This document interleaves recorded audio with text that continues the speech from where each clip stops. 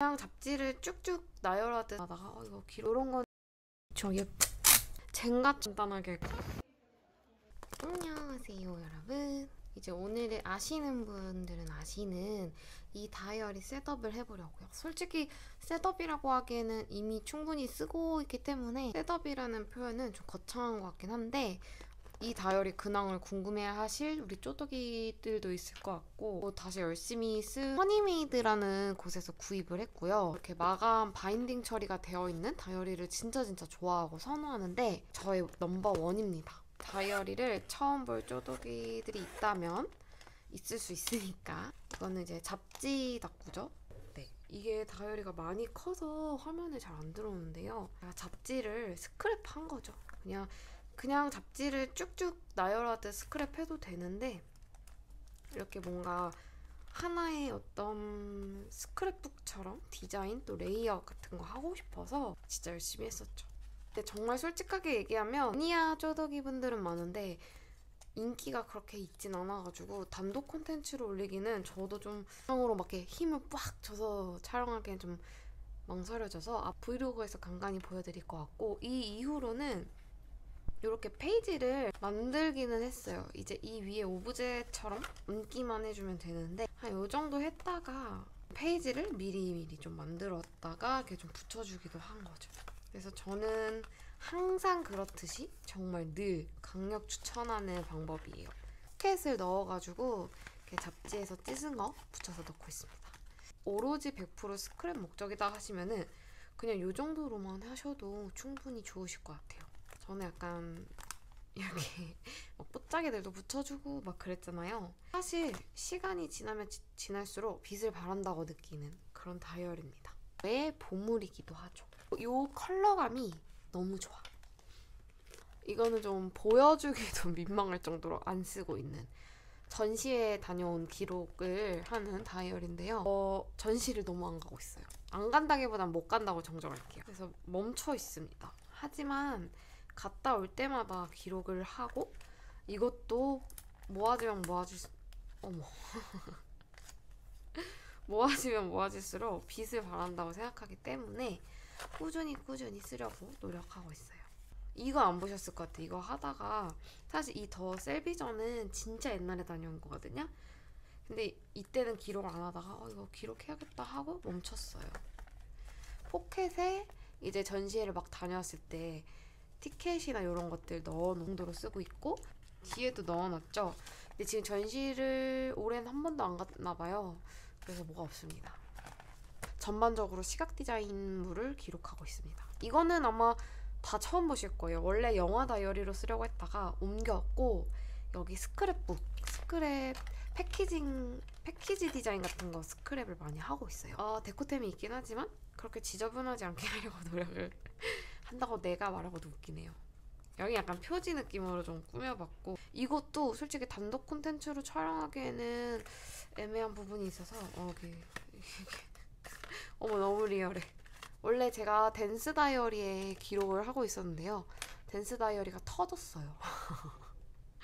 네, 댄스 다이어리가 터져서 여기로 새롭게 하고 있습니다. 그래서 이런 거는 정말 시간이 지났을 때 한 번씩 보면은 진짜 좋더라고요. 저도 매년 여러분들이랑 다시 볼 때마다 내가 이때는 뭘 선호했고 이때 뭐에 꽂혀 있었구나, 저의 어떤 흐름도 볼 수 있어서 너무 좋습니다. 여기다가 이제 제가 또 비즈키링에 빠졌으니 키링을 안 달아줄 수가 없어서 오늘 키링을 만들고 달아줄 건데, 이 손뭉치를 사용해서 키링을 만들어주려고. 이게 딱 3개가 있어가지고 괜찮을 것 같아요.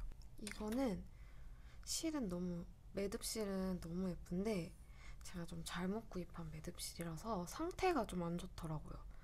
그래서 이거는 그냥 제 거 만들 때 쓰려고, 그냥 제 거 만들 때 선물을 하려고. 봐야겠어. 짠! 이렇게 만들었어요. 오, 괜찮은데? 요 털실이 좀 커가지고 걱정했는데 예쁘다. 이렇게 완성. 어때요? 귀여운데? 여러분, 김열의 칼날 뭐예요? 나왔네.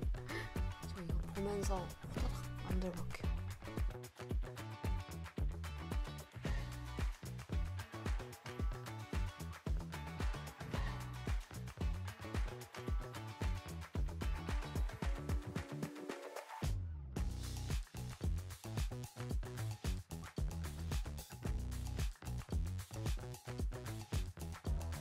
네, 여러분 이렇게 완성을 했어요. 이거 전시, 이거 잡지,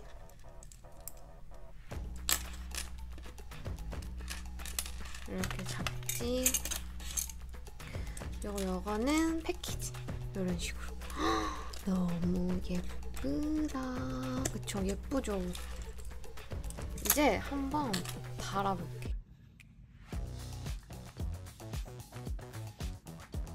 자크 부분이 이렇게 동그래서 키링 달기 너무 좋은데 열면은 아래로 가거든요? 근데 저는 사실 사진 촬영 때문에 더 키링을 다는 것도 있어서 여기다 그냥 걸어주고, 좀 유니크한 스타일로 만든 건 아닌데 뭐라 해야 되지? 요 털을 하나 달아줘서 그런지 엄청 유니크한 것 같아요.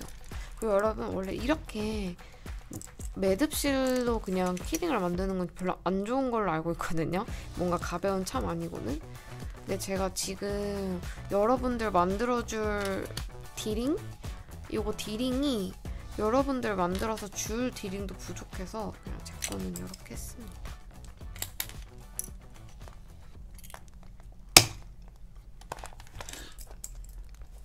일단 주렁주렁 해야 좀 먹고 들어가는 느낌?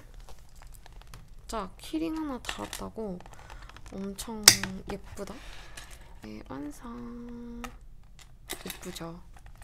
아이고. 이렇게 된 거 다꾸도 좀 해볼까? 다꾸도 해볼까나?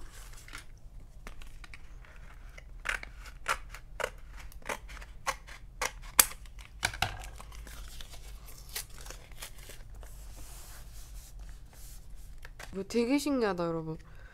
이렇게 하는 거네.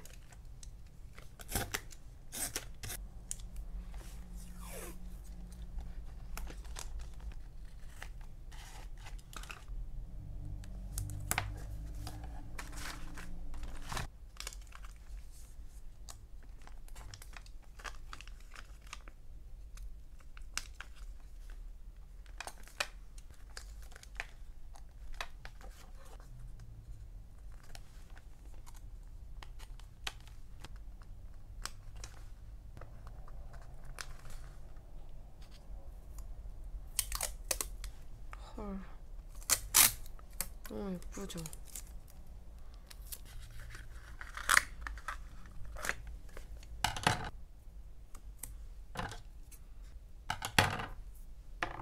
전에 잡지다꾸 한 번 더 보고 싶다고 요청이 오기도 했고, 잡지다꾸 안 한 지 오래돼서 한번 해볼까요? 좋으면서도 좀 천천히 채우고 싶다? 그런 생각이 들어요. 이런.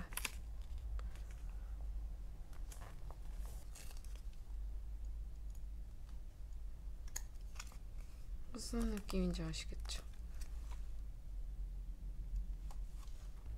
뭔가 이 친구랑 이 친구랑 대화가 필요한 느낌이야. 서로가 가까우면서도 멀리 있는. 너무 말 같지도 않은 소리 한다고요?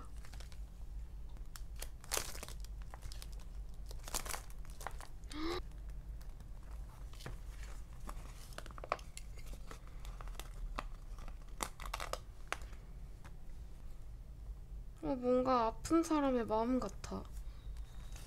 뭐라 그래야 되지?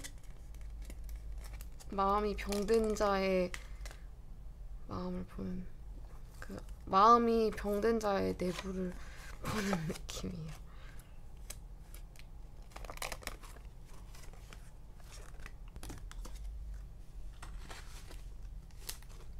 이 느낌 너무 좋죠? 느낌?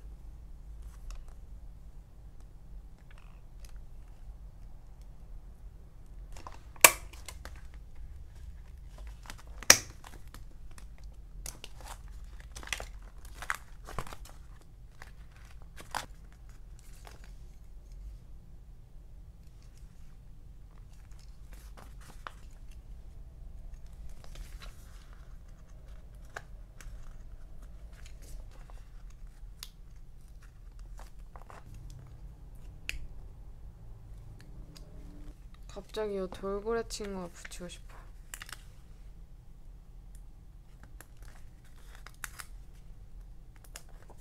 이거 스크래프도 재밌겠다.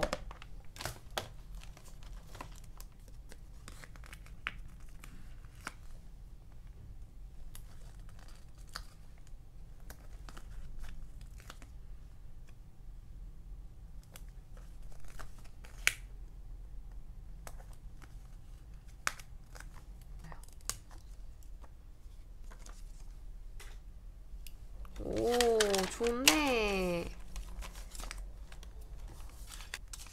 이거 뭔가 엄청 촌스러우려나? 근데 되게 느낌 있다, 베이컨. 진짜 말 같지도 않은 느낌인데.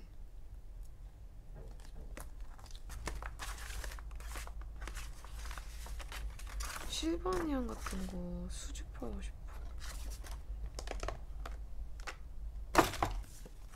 여기 스티커는 여기 있으니까 요거를 수집하고 싶거든요.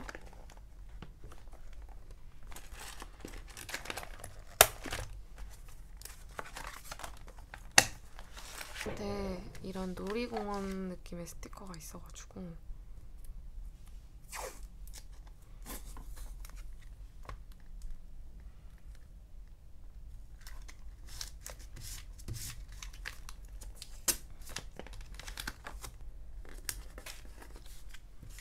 붙여.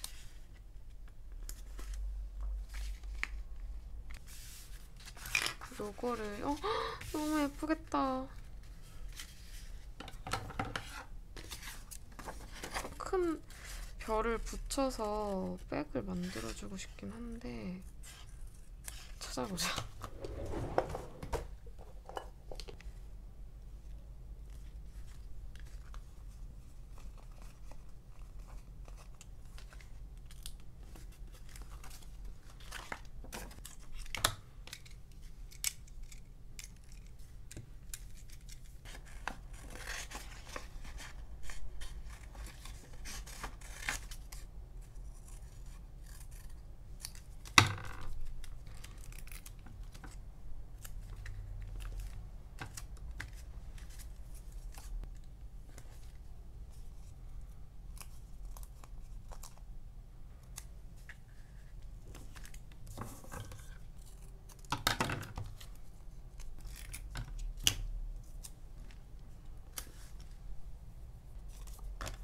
아, 이거 보니까 실바니안 또 다 모아보고 싶다. 근데 실바니안도 덕질하면 끝이 없다고 해가지고 무슨 띠부띠부실 모아놓은 것 같다.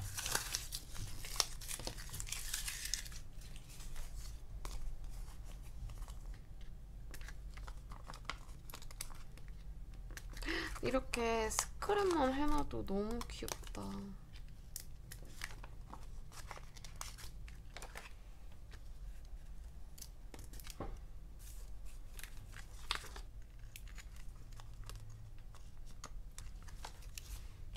이 정도로. 아, 너무 귀여운데?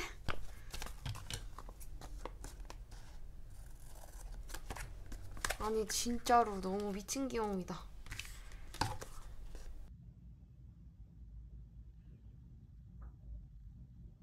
나 잘 찍어? 미쳤어. 잠깐만, 나도. 나 없는데? 어? 야, 너 호로에로잖아, 얘라. 아, 이걸로? 있으니까. 아, 오케이. 았는데? 마실 거 아니었어? 그러니까 지금 이거 찍고 싶어가지고 다들. 잠깐만. 잔에 안 부어서. 짠. 장난 아닌데? 와. 좀 많이 익었다. 오늘은 4월 9일 기록을 해볼게요. 진짜 맛있는 걸 먹어가지고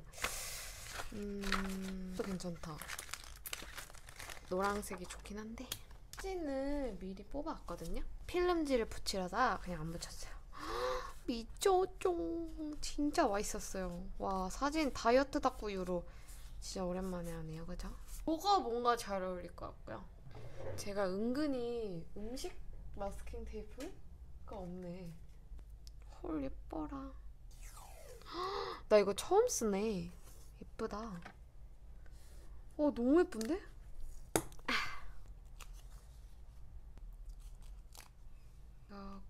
숫자 9를 좋아합니다. 기분이 좋아요. 그래서 좋아하는 것 같아요. 가장 먼저 이 우엉 젠가가 나왔거든요. 너무 크네. 어떡하지? 아 망했다. 너무 큰데? 근데 진짜 너무너무 맛있었어요. 그래서 썸네일을 약간 다꾸를 곁들인 일상 브이로그 이런 느낌 하고 싶은데 곁들였다는 거 한때 유행이었어가지고 좀 유행 지난 말투 쓰는 것 같아서 갑자기 TMI였고요. 이게 우엉을 튀긴 젠가? 뭐래. 우엉을 튀긴 건데 젠가처럼 이렇게 쌓아서 나왔는데 기분이 너무 좋았고 제가 음식에 대한 표현 진짜 못하지만 너무너무 맛있었어. 아무따 그냥 먹는. 그리고 저를 위해 호로요이를 사다 놓은 거예요. 사실 제로콜라랑 제가 항상 가면 제로콜라를 늘 사다 놔줘서 너무 고맙더라고요. 그 마음이. 근데 진짜 의도한 건 아닌데 항상 안 먹고 와. 사실 저는 호로요이를 좋아한다고 말한 적은 없는 것 같기도 하고 아닌 것 같기도 한데 내가 호로요이를 좋아했었나? 약간 그런 느낌이. 와인도 먹었거든요. 제가 사갖고 간 와인이 있는데 사진 안 찍었네? 요거를 붙여야 되는데 어떡하냐. 이거 아이스크림도 진짜 미쳤거든요. 이건 내가 산 케이크. 케이크랑 아이스크림 뒤에다 하자. 이거 참치는 진짜 무조건 붙여야 돼. 자리가 없어도 붙여야 돼 얘는. 어쩔 수 없어. 라임은 나왔으니까 좀 잘라주고. 아 진짜 짜증나네. 이거 다 자르는 거 너무 짜증나는데? 이게 뭐냐고. 이거 말고 진짜 면도 있고 진짜 이거 진짜 짱인데 저거 제가 진짜 국물 킬러라. 저게 진짜 맛있었는데 완전 고소고소하고 이거 진짜 너무 맛있었고요. 하지만 어쩔 수 없이 조금만 더 줄여볼게요. 또 기다리고 기다리더니네. 무엇이 안에 간장 같은 양념에 절여진 두부? 하여튼 진짜 맛있어요. 아이스크림 제가 진짜 못 찍었지만 저 아이스크림이 뭔지 아세요? 쌀이에요, 쌀. 제가 먹자마자 옥수수 했는데 틀렸습니다. 근데 제가 옛날에 2000쌀 아이스크림 먹어봤는데 너무 맛없어가지고 진짜 쌀로는 아이스크림 만드는 거 아니다. 약간 이런 사람이었는데 이거는 진짜 미친 맛. 또 생각나는 미친 맛. 완벽 그 잡채. 이를 채우려다 보니 좀 말이 이상한데 제가 2그릇을 먹긴 했는데 하나만 잘라주자.